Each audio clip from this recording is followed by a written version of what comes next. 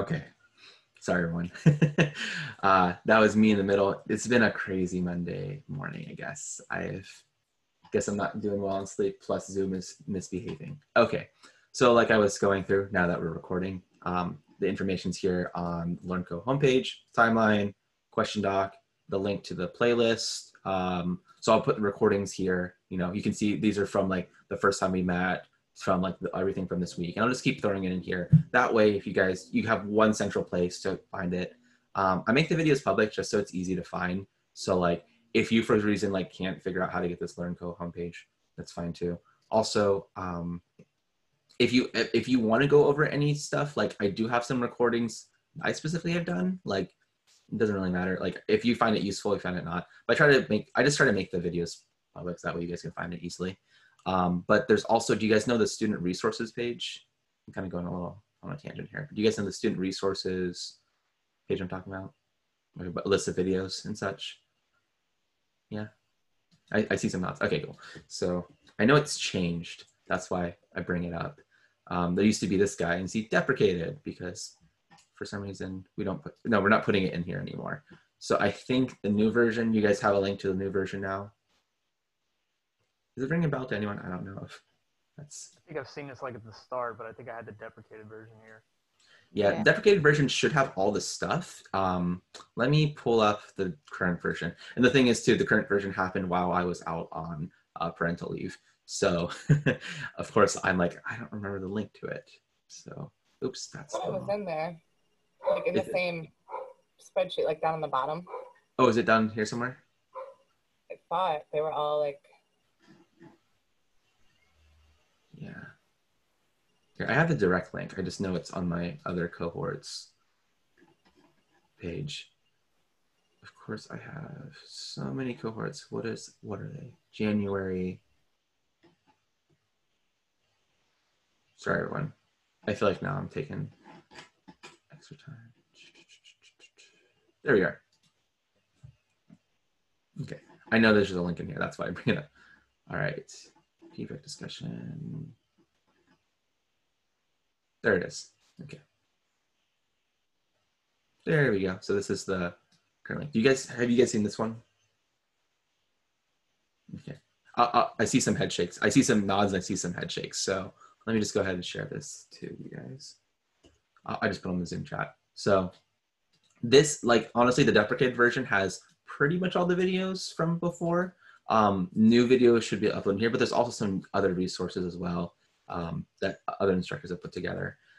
There's a little bit of a search. You can kind of play around with it, but it's not ideal because you're supposed to delete this, which is the last person didn't. And you can see all like the links and stuff of different videos and such. So especially if you're going through your capstone, you're like, oh, like, has someone talked about this before? It might be useful to kind of go through here. For example, time series is a lot more prominent in the curriculum, as well as like convolutional neural nets was a little bit more prominent in the sense other than the appendix. So there's sometimes lessons for the past like year that are on here. And so you can kind of like search through these things and see like what's available. So it can be useful, especially because it's like directly referencing the curriculum that we're talking through versus like trying to find stuff. But of course, if you find other resources that work well for you, like use those. Like don't feel like you have to be restricted to just one set.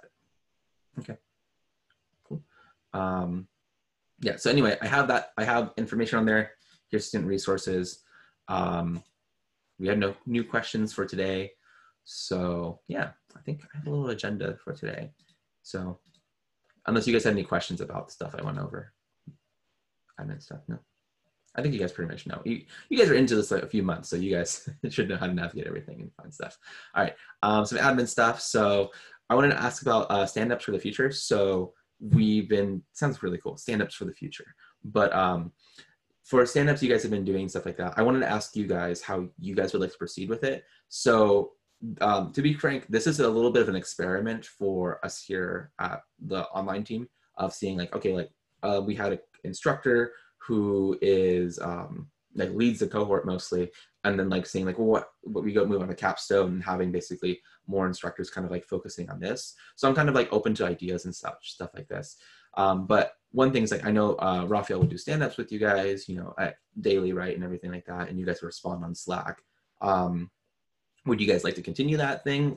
Usually with my cohorts, when I like would lead them to this point, usually at this point, I'd kind of like put it on the cohort to kind of like make the stand-ups themselves, how they want to use it, how they found useful. And to be honest, some cohorts find it really like useful. Other cohorts are like, not really that exciting, not something they really want to do at this point. But I want to ask you guys like what your guys' feelings or just ideas on stand-ups on Slack. Do we continue them? Do you guys want to leave them yourself? I prefer still doing the Slack method. It's just my thoughts. It's not a huge interruption to a workday. And then maybe if someone sees your response and they're working on the same thing, or if you see it and you could just comment, what you could help with, if applicable. Yeah, thanks, Erica, for sharing. Anyone else? I find sometimes as well the daily one is a bit, you're like struggling to, because every day you're struggling to come up with something to say, you're just like making stuff up. So maybe even like every second or third day, and you actually have kind of something to tell rather than just kind of making something up to be able to write it down. That's a good point. I do think sometimes I've had students where like they will say like, their stand up and then they kind of get a little down on themselves because like nothing's changed from the day before. And they're like, oh, like I'm still working on the same stuff. But yeah, maybe we can think about like Slack burnout, or not Slack burnout, but stand up burnout. Yeah, that's a good thing to think of. Any other thoughts? Just whatever pops in your head. Maybe a quick thumbs up. Like let me just ask. Who would like to continue stand-ups with Slack? Like Yeah, so I guess that was what my question was going to be. What are we trying to get out of stand-ups? Are you trying to get out of something, or is it really just for us?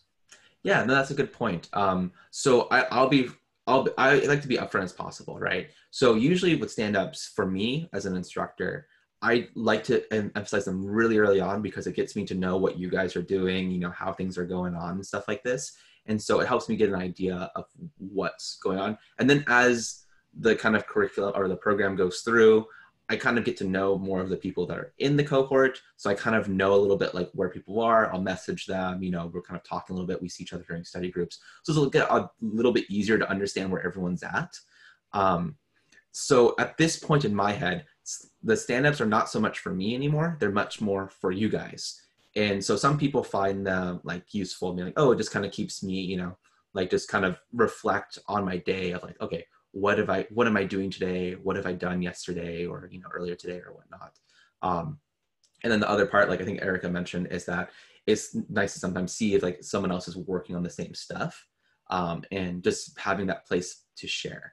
So really what I'm getting at is like, would you guys just like to continue this forward, or is it something that seems more like just an extra thing that just it's not beneficial? So tell you, yeah, to me, I think it is just kind of another extra thing. But of course, that's me. I kind of do this routinely, kind of stand up with myself every morning, things of that nature. But if you're not explicitly getting anything out of it, that's just my 2 cents from my point of view. I don't know about anybody else, but I do think it's just another thing. And I think, to be honest, like that's where the spectrum goes, right? I think I'm hoping at this point, when you guys are kind of like doing your capstone, you guys now have the internal like tools to help you reflect on your day and reflect on what needs to get done and such. And hopefully you guys have developed this a little bit over the past few months, right? And like the way I like to think about it is like after graduation, like there's not going to be in the same sense of the cohort, that is like proceeding forward. Like it's going to be a lot more on you, and then you have your own job where, you in a lot of ways do have to kind of manage yourself, because maybe whatever job you have, even if it's a great job, might not have the management that you would like, in the sense to like tell you what things you need.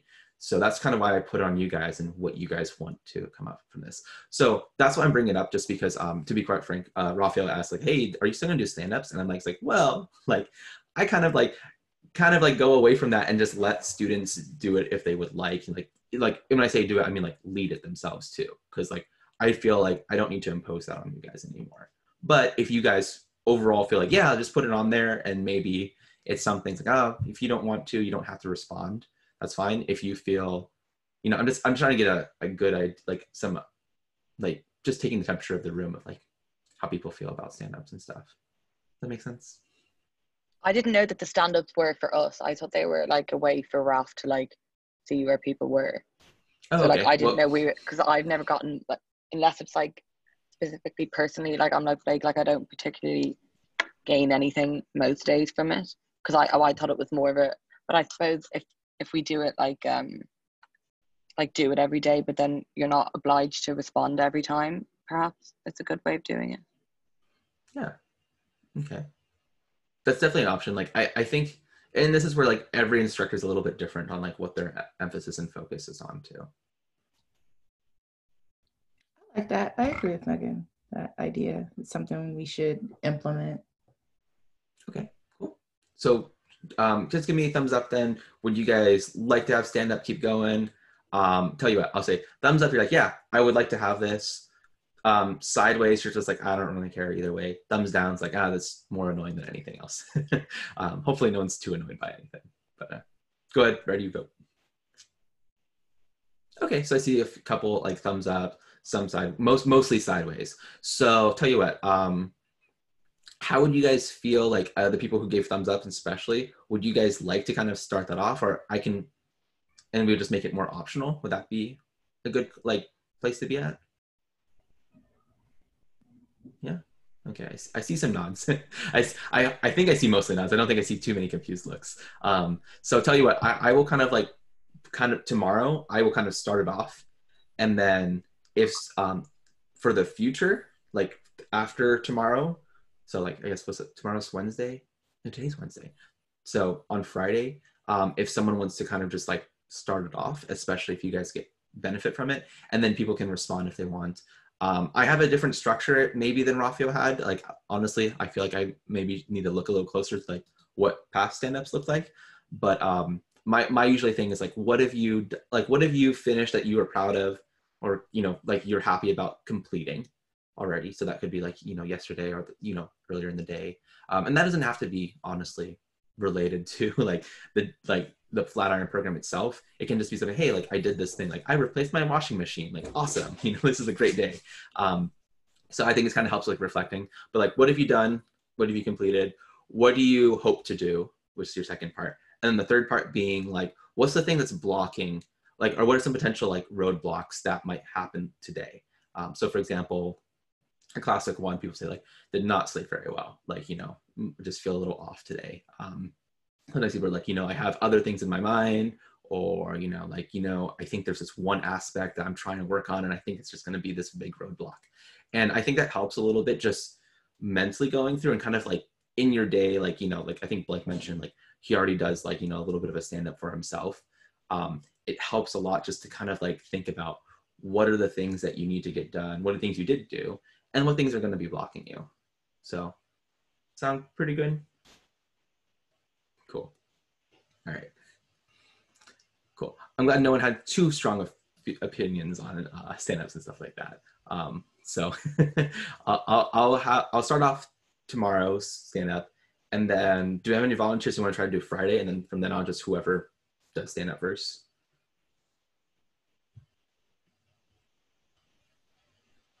I'll be out of town Friday. I don't know. I'll try to remember, but if anyone but me remembers before I do, I won't be offended. Yeah, I think a good one is just like, if you see there's no stand-up done today, and you're just like, what I'll literally do is just copy and paste the same stand-up I did and just post that out there. Works too. And I think it's just a good place just to say what people want to share, stuff like that. Okay, cool. All right, so I'll just put a note here. I will do this Friday, then, oh no, Thursday. My days are all maxed up. Thursday, and then anyone after that. And optional. Okay, so don't feel pressured you have to share or something like that. But I think it does help a little bit. Even if you like see this stand up and just like think about it, I think that's a good thing. All right, so office hours, scheduling hours. Oh, so, okay. So I wanted to ask you guys this just because I've kind of inherited the time that you guys already had. If I were to move the time to 2 p.m. Eastern time, what are your guys' initial reactions to that? Like, cool, whatever, or like, oh, I can't make that time. Is it now Eastern? What time? I'm sorry. What time are office hours now? Is it I think we 12? usually do our study groups at 1 East or 2 Eastern right now. Yeah, I think our study groups are at that time. What time is it right now? Am I really off today? All right, sorry, I'm Pacific time. I messed up. That's why.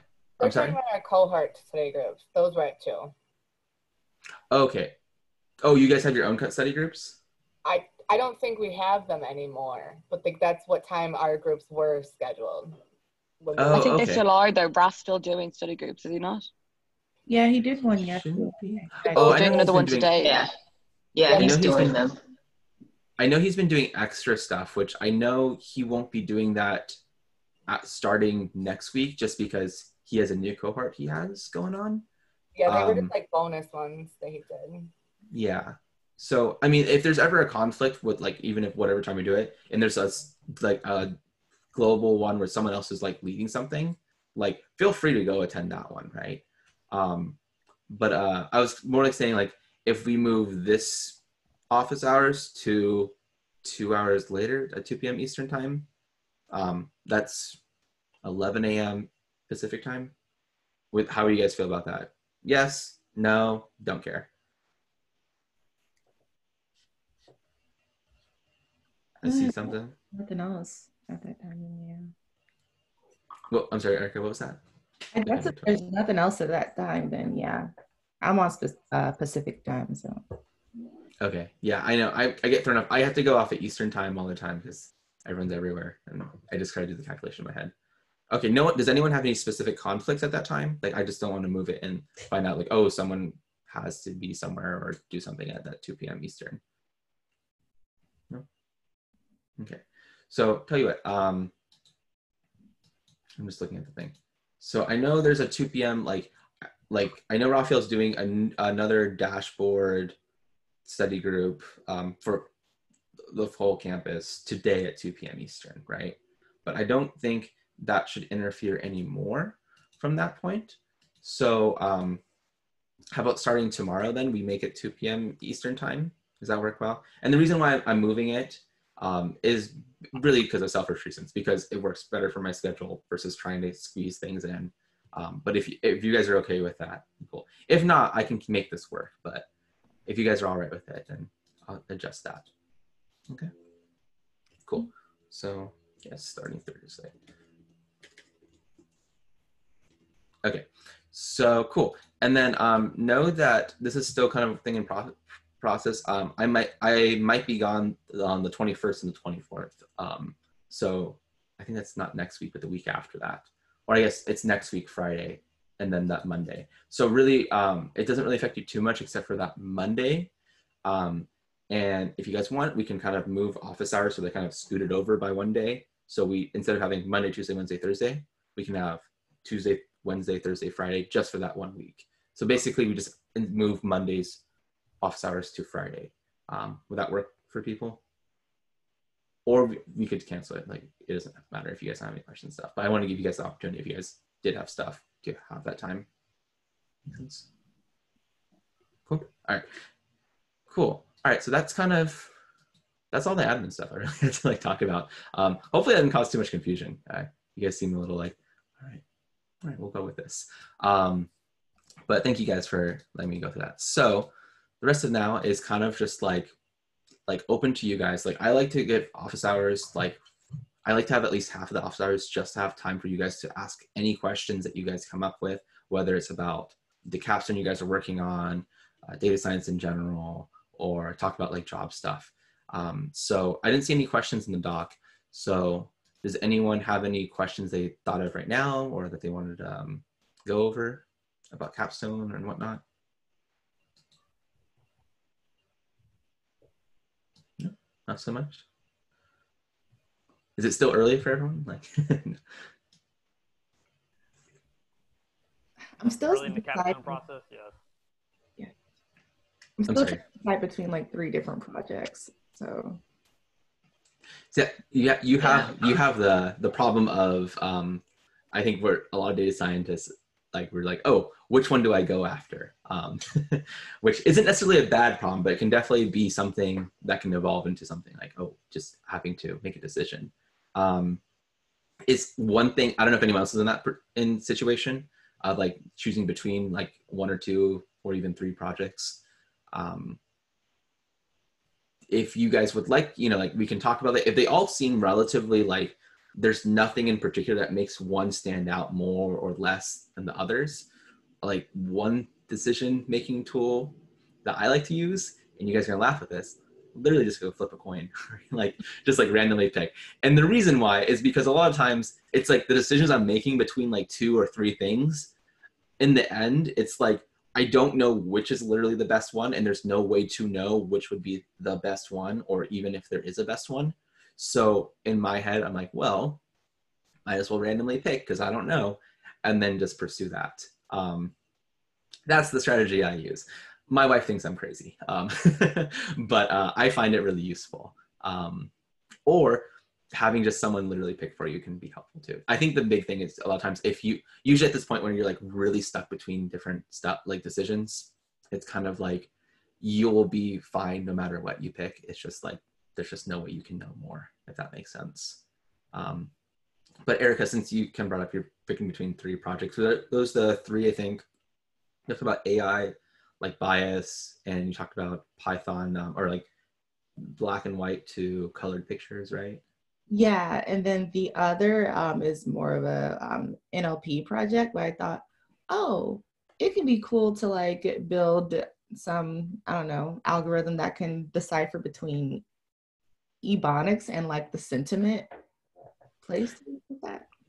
Yeah, no, that's actually a really cool one that you brought up, because that is a real issue with a lot of NLP sentiment analysis. This is actually one of the things where people talk about sentiment analysis can be kind of really biased, is that it's dependent on where you get your information. And like, for example, Ebonics and stuff like this, like in casual just language sometimes can also just be vastly miscategorized from sentiment analysis, because they basically, usually it comes down to the fact that the data that's being collected is not thought of. So people don't think about using that part of their data set, where I would say that's a very valid like form of communication. Like that's important. Like a lot of times linguists, well, I should say a lot of times linguists can vary, but a lot of really great linguists really think about how, like, it's not so much what is the way to communicate, but just how do people communicate, and then extracting from there, which I think is a very more practical and honestly more useful. This is where I'm going off on a tangent for a second, but like, you guys know the dictionary, right, isn't like an authoritative like text, it's a descriptive text. You guys know what I mean by that difference?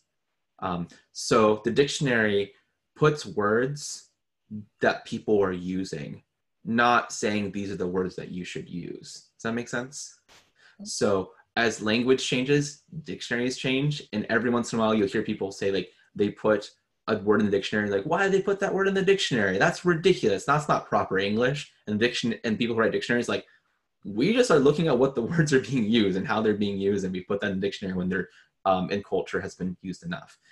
This is why, for example, ain't is in the dictionary, and you hear English teachers be like, oh, you can't use the word ain't, it's not a real word. It's like, well, people use it, and guess what? People know.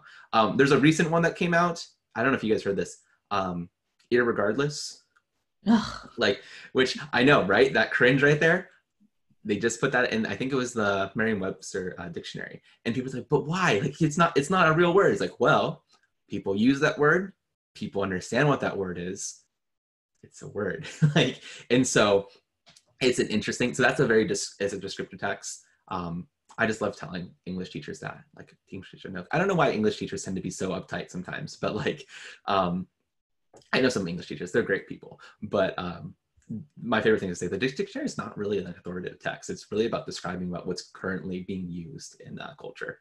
And it just kind of takes them back. Like, no, like, they think there's some magical English language that it's just like, this is the pure English language and that's what we should use. And it's like, no, language changes. Anyway, that project would be really interesting. I would suggest if you're looking for data scientists who, like, I think we talked about this last time, like how do you even find data scientists that like you want to like follow and stuff like this. Rachel Tatman. I have to look it up now.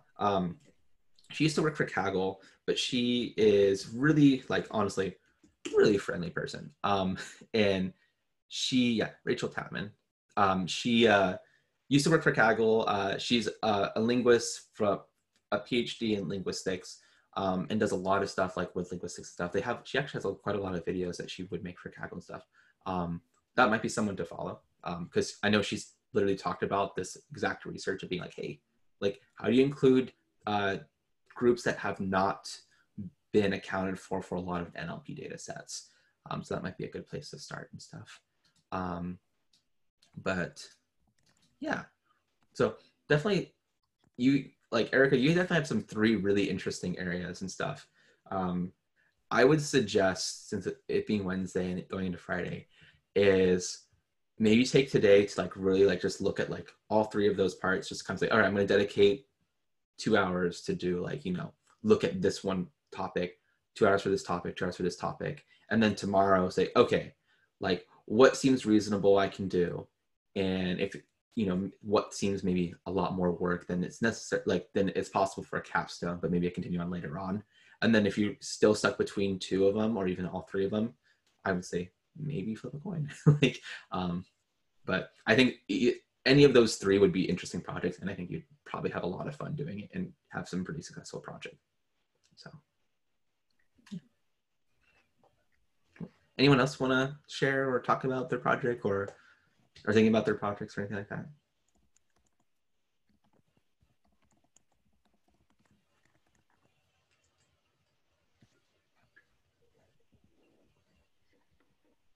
Can we do something where we all like go one at a time and share some ideas? Because I like hearing like other people's ideas. Because yeah, I can force people to do things. Yeah. Well, how do we do that? If you guys are okay with going around a little bit of saying like, you know, what you're thinking about and stuff, I think that's a good thing to do, because eventually you're going to have to commit to a project, right? So you might as well make it public to our group right now. So Jari, do you want to go first actually, since you brought up the idea? absolutely. I'm gonna do something generative, like rather than like discriminative, like we talked about yesterday. So either I want to try to make a GAN that will either generate like original art. It's just kind of like getting the art to put into it is kind of weird, and I'm still like looking into that. Or I wanted to do something that would generate stories, because I know Elon Musk, the GPT-2, I think, it like generates these, like you put in a prompt and it'll generate like scary stories, and like it's fascinating. So I want to do something either in the like either of those 2. It's like what I'm. Cool. Yeah. GPT-2. There's actually now GPT-3 even that just came out past, is it a month, 2 months now? It's been, I don't know. News time has no meaning anymore. But yeah, GPT-3 is basically like the enhanced version of GPT-2. Which if I saw some nods. Does everybody know what GPT-2 is? GPT-3? Oh, this is some fun stuff too. Jari, you like to bring up all these like really interesting things too. Yeah. Basically, it is like Jari said, it's a generative model. It stands for GPT. I can't remember what generative something. Yeah, I can't remember what it's called. But the idea is basically it's learned. It's essentially an autoencoder kind of. But the idea there is that it's learned a whole bunch by basically, like, the reason why it's so good at doing stuff is basically because it took in a lot of data, and by data I mean like text data, and just fed it into the machine learning model, and it learned from that, and it finds patterns, and then you say basically, okay, like it's learned like kind of like how do I say this? I should go a little bit extra detail. So the idea of this GPT and generative model, like, or I should like autoencoders, it's kind of like what it is you have your inputs, which is like a sentence, and you have the sentence, and then you have the next word, right, of that sentence, and you basically train the model to say, all right, what do you think the next word should be? And then it tries to, you know, the model early on says, oh, it's this word. It's like, you're wrong. It was this word. And basically you do that a bunch of times and essentially try to guess the word that should have come after. And over time, these models develop like basically figure out patterns and stuff in the way people go through. It's actually a little more complicated than that, because one of the issues is that machine learning algorithms tend to forget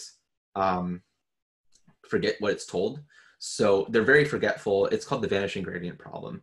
And basically what happens is that it just forgets the old stuff. So you end up losing information. So like a lot of these younger models, like the not GPT-2, that weren't as successful, they would start like say, okay, generate text. And it was like, kind of like when you do like auto text, where you go like, like not autocorrect, but like the thing already suggests the letter or a word. You know what I'm talking about? Like you say like, I am, and then like there's like 3 suggestions. You can like very, cold, whatever. And like you just keep putting that. Eventually you just end up finding like for a lot of these things, they just end up being nonsense. It's because it forgets what it was previously done. That's what kind of GPT-2 kind of does, is that's like, it's trying to guess what the next thing is. It's just really good because it's fed a lot of information. GPT-3 recently came out, and basically it's like I think it was 13 billion parameters for GPT-2, and GPT-3, the big model is 175 billion parameters. So a little bit of an increase, significant increase. And so it does some really interesting things. But so Jari, if you want to go in that direction, that can definitely, I think you definitely want to look at like sequence to sequence models. So think recurrent neural networks. Autoencoders might be interesting and stuff like that too. And I'm trying to think like the way you want to present this for your capstone, you can talk about this to build it up. And I think an interesting part would be like, okay, like what data you're feeding it into, and then developing these different models to see how to make this generate. It's not an easy problem, I will say. Yeah.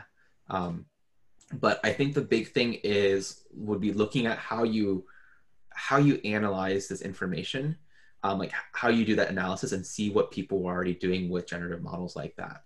I think that even if you go in the art direction, I think the big thing is going to be like your analysis. Like, how do you analyze, what is a good generated model and stuff like this? So that might be an interesting one. Sorry, a video popped in my head about GPT-2 that I think might be interesting. Sorry, I'm typing stuff in right now so I can search for it and send you the link. And this is useful for anyone, I think. I think this is about a year ago. Wow, it's only been a year. Okay, so that's GPT-2. There's a little video. This it's computer file. I don't know if everyone's seen that on YouTube.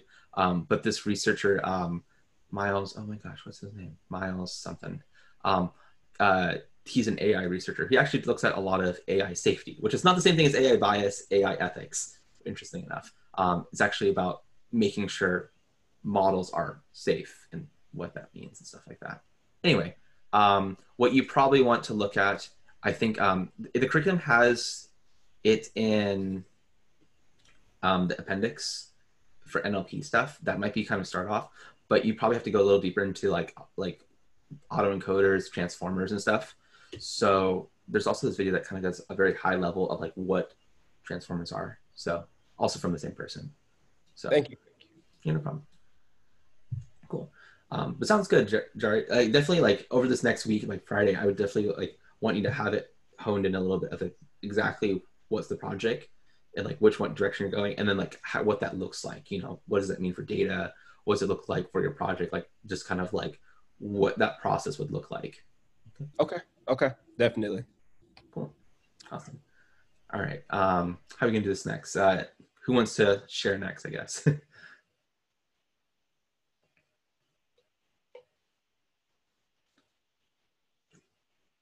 Or do the popcorn method where Jari picks someone.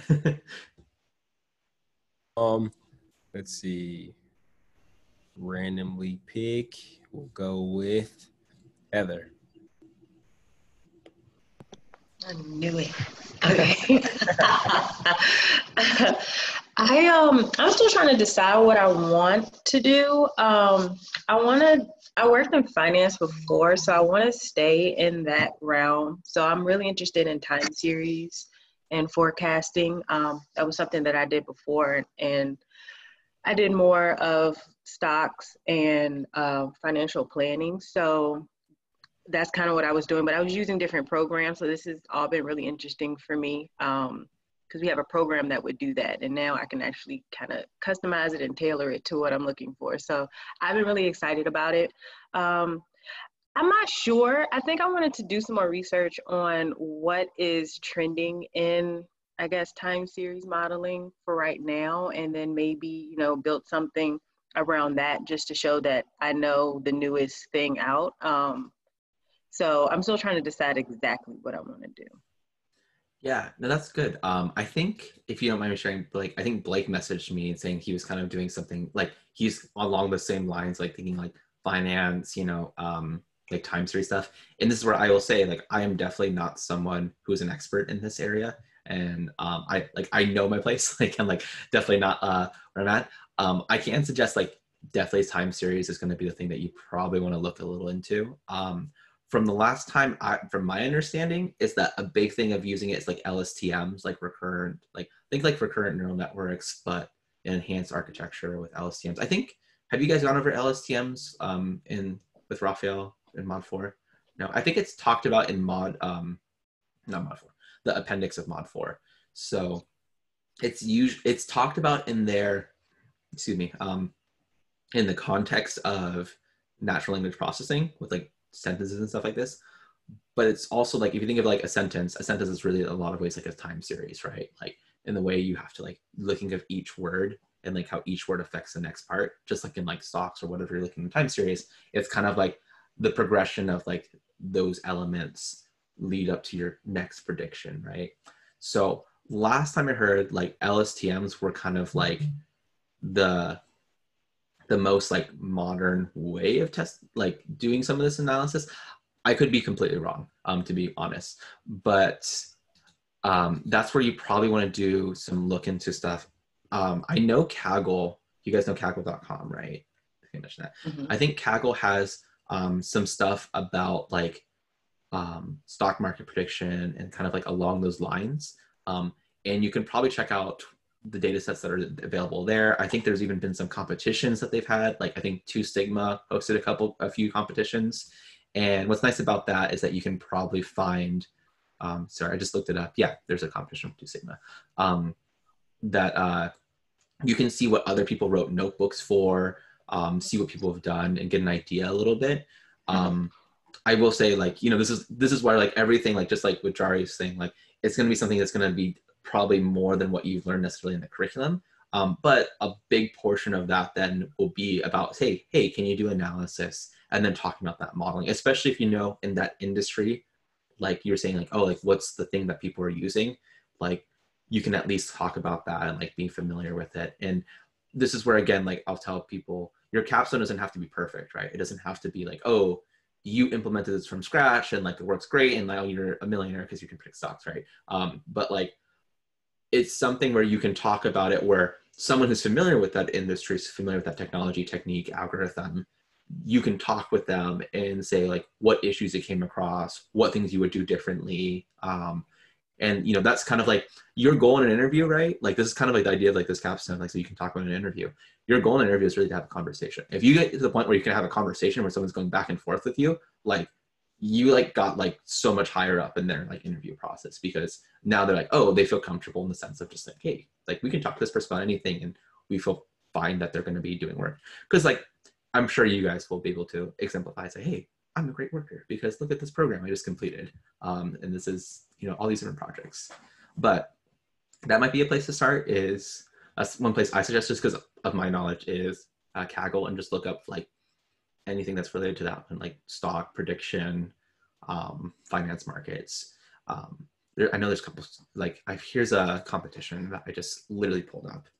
I'll send it to you guys right now, just on the chat. And this is probably relevant to Blake too, who's doing kind of, I know he's talked a little bit similar stuff, but you can find a whole bunch of stuff on Kaggle. And I know there's a lot of people on Kaggle who are very specific in this area. So something to check out, I think. But yeah, it sounds cool. Definitely, I will tell you, like, I wish I could tell you more information about finance and stuff like that in that sense, but the most I've gotten experience is basically I used to work at a credit union as a software developer. That's about it. And that's very different kind of work. And some analysis with them, but not with marketing. Sorry, go ahead. If you don't mind me asking, what is your expertise?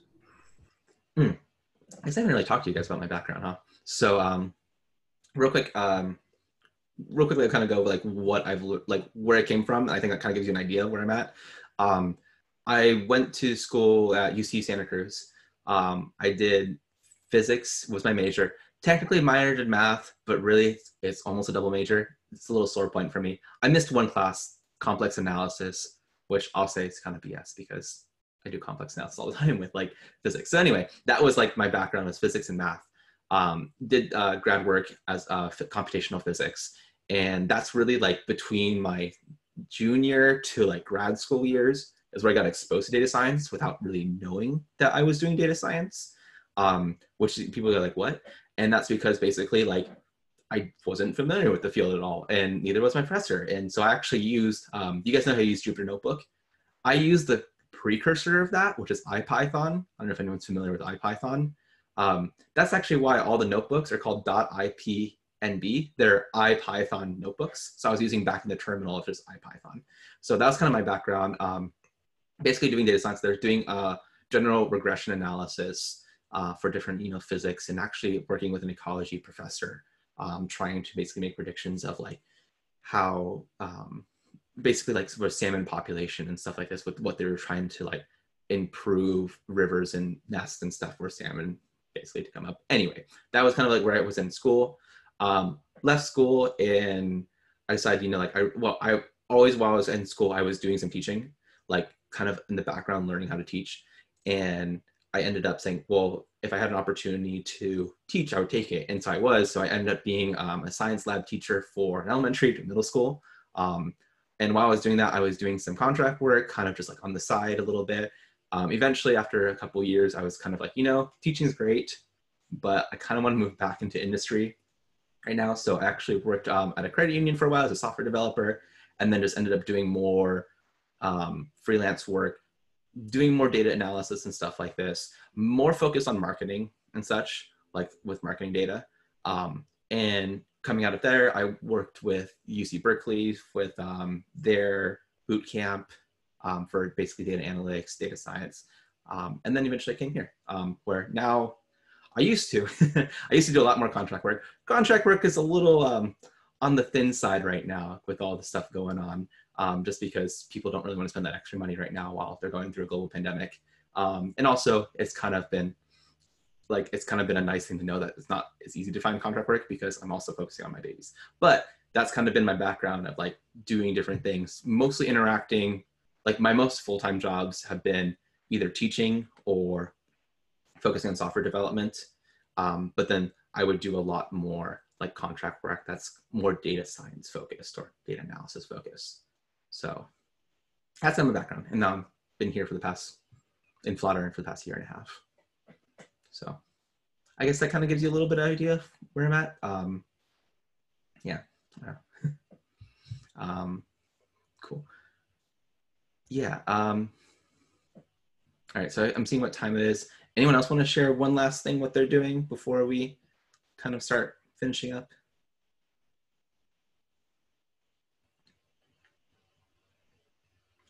If I don't know if anyone's volunteer or Heather wants to pick on someone, or we don't have to. Like I'm not a huge fan of people forcing people to do things. Though we just forced Heather, so I don't know. Yeah, I don't know. I guess mine's similar to Heather. I'll go ahead. So I plan on doing some kind of I'm in between two things. One is some kind of algorithmic stock trader, basically, where I would have Python kind of manage a portfolio of different positions, things of that nature. I want it to be able to basically automatically put in orders, execute orders, and adjust the portfolio as need be just throughout time. Just probably execute some kind of basic strategy on that. Or I would do some kind of equation solver, handwritten equation solver, meaning like I can write out a simple, maybe 2x squared equals, whatever. And it would go ahead and recognize it and solve it. So say if I was, I don't know, somewhere and I wanted to write an equation down real quick, and I could just take a picture of it, upload it to a web app, and the web app would spit out the solved version. Cool. Yeah, those are some really interesting ones. That equation solver, I think I'll say like that can take a lot more it'll be a lot more than what we've done in curriculum. Like, for example, like object detection and using like, for example, I think like OpenCV, for example, would be probably a quick like one you'd probably go into. That's a whole section of like computer vision. Like, know that people can take literally, you know, years of like talking about computer vision and what that looks like. So that's the only reason why I say that.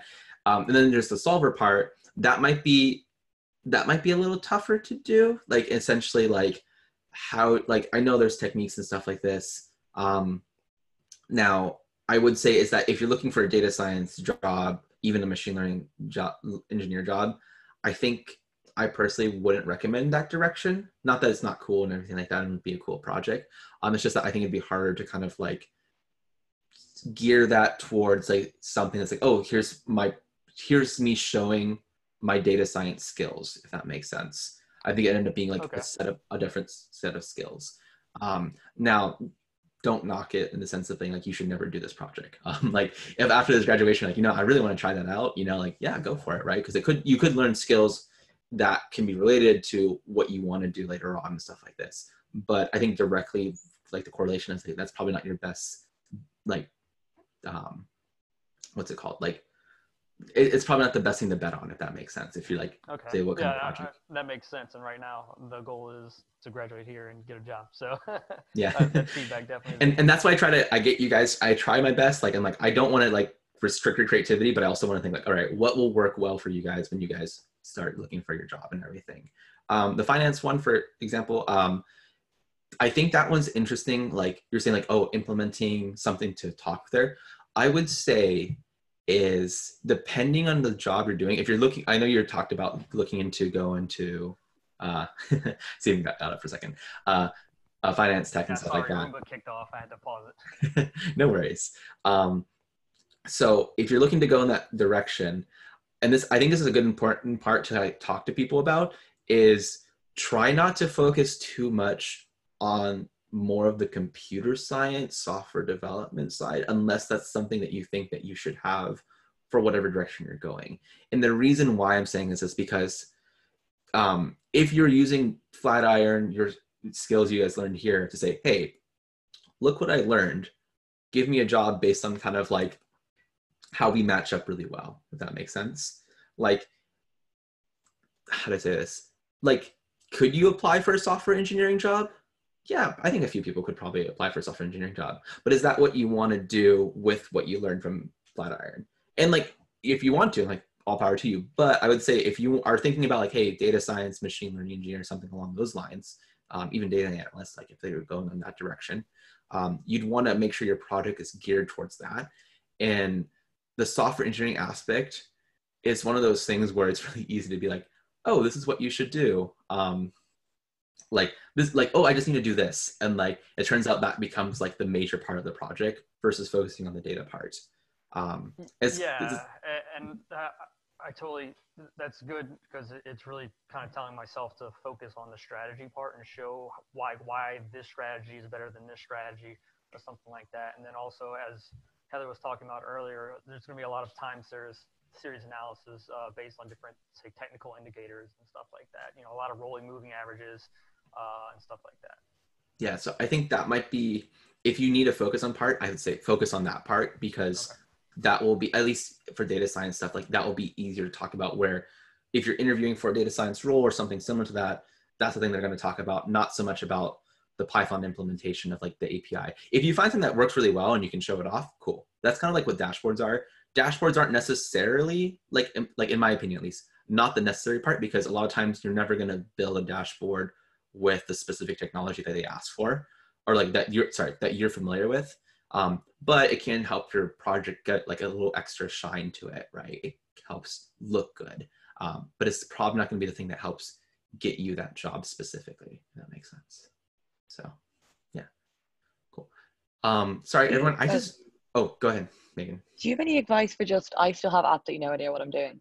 I was like thinking about doing something like along the lines of like insurance fraud, but all the data sets I can find are like on Statista and you have to pay. Do you know like where would you can find stuff that you don't have to pay, or like where you can illegally get Statista stuff for free? Yeah, I think a good place to look is probably like I keep saying Kaggle, but I do know there is a data set in there of finance data that talks about fraud. And Mhm. only reason I know that's because a student did that. So that might be a place to start. I don't know if you searched already like through Kaggle and see what's available on Yeah, I there. found one insurance fraud thing, but they've already, with a credit card fraud, I can't remember which one it was, but they I had, think it's credit card it's fraud. already, it's kind of like, it's already kind of been anonymized, and then like PCA's already been done in it and stuff. So what you're getting is not really like start from Mhm. scratch, if that makes sense. Yeah, it's tough to get real finance data, unfortunately, because Yeah. no one really wants to share that information Mhm. for a lot of reasons. And that might be something to think about a little bit of like how you want to do this, if like what you want to focus on. And I think, yeah, maybe think about that a little bit. And I'll look a little bit for you too. Maybe I'll have something for you Mhm. tomorrow, like we can look at. Okay. But I realize I have another meeting I have to go to. And I totally forgot about it. So I'm actually a little late. But if you guys any more questions, I'm sorry we like take everyone's time to like talk about more stuff. If you have any more questions, throw it up on Slack, right? We'll see you guys tomorrow. Know that we're going to move this study group right by a couple hours, right? So I'll make sure to update the calendar and I'll remind you guys too on Slack. Okay. All right. Sorry to cut off so abruptly like that. And Megan, we'll definitely talk more about that. Then I'll message Mhm. you. All right. Okay, cool. All right, everyone. Thank you. Take care.